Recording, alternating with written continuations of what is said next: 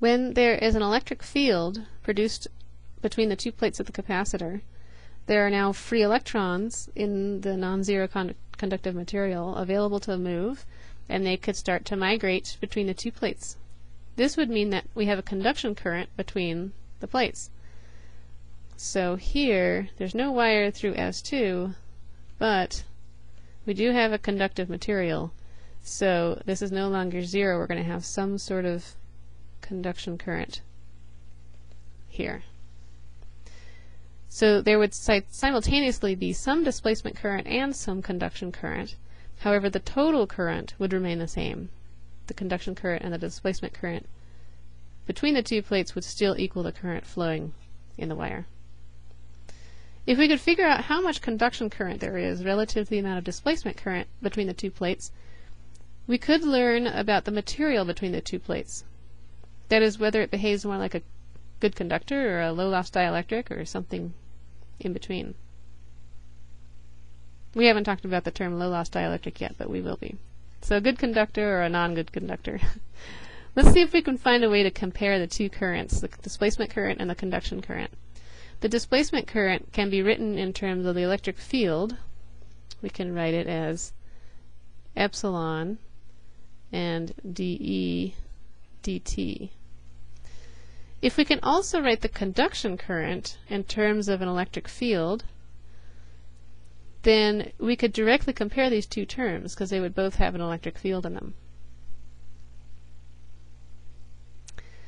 What can we turn to in order to develop an equation that relates the conduction current density, J, to an electric field in a material? Well, we already saw that we can relate J to I, the amount of current flowing. So then, if we had a way to relate I to E, and this is conduction current, then we could also, so if we can relate I to E, then we could also write the conduction current in terms of the electric field. And maybe you might remember from a previous physics course that we can also relate the electric field to the potential difference across the material. So for example, here's a slab of material. We have some electric field applied, and there's now it induces a potential difference across the material. And we can write V is equal to, if we integrate E dot dl here, so L is the length of the material. So if we integrate E along the length of this material, we would get the potential difference across that material. So here, I'll put an arrow here that we can relate E to V.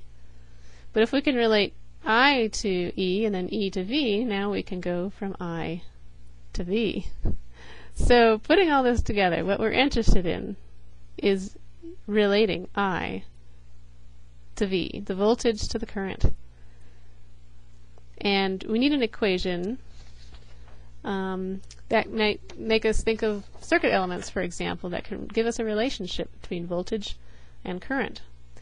So is there a circuit element that we can use to represent the electrons flowing in a conductive material, where as the electrons migrate, they'll be colliding with other atoms and other electrons, and that could cause some resistance, and it could generate heat. Boy, this sure makes me think of a resistor. If this is true, we should be able to use Ohm's law, which is V equals IR. Ohm's law describes the power loss due to heating caused by the flow of current. This power loss is dictated by the magnitude of the resistance R of the material. So let's see if we can obtain such an expression. Consider the rectangular slab of material between the plates of the capacitor. So here we can consider this slab of material as being the material between the plates of the capacitor. There's an applied electric field across the material. That says the current starts to flow from the wire. So here we could have a wire above and here below. Start by writing down Ohm's law, which we already just did. and spend a minute and see if you can rewrite Ohm's law so that you get a relationship between the conduction current density J and the electric field. So we are here, and we want to see if we can get this work backwards, and get a relationship between J, conduction current density J, so I could put a C here, and the electric field. For convenience, you can either pause right now and just do it, or I can remind you of three things that might be helpful. The total resistance, so first of all, we'll say the total resistance of the material between the two plates is the inverse of the conductivity, so R is 1 over sigma, scaled by the factor relating to the material's dimensions. So this will be L over A. So A, because of the flow of the current, A is the cross-sectional area, L is the length of the material. The second thing is right here, which we've already written, about the voltage to the electric field. And the last thing is what we wrote up earlier. We can relate I to J using this. So now see if you can start with V equals IR, and see if you can get to a relationship where you relate JC, the conduction current, to the electric field.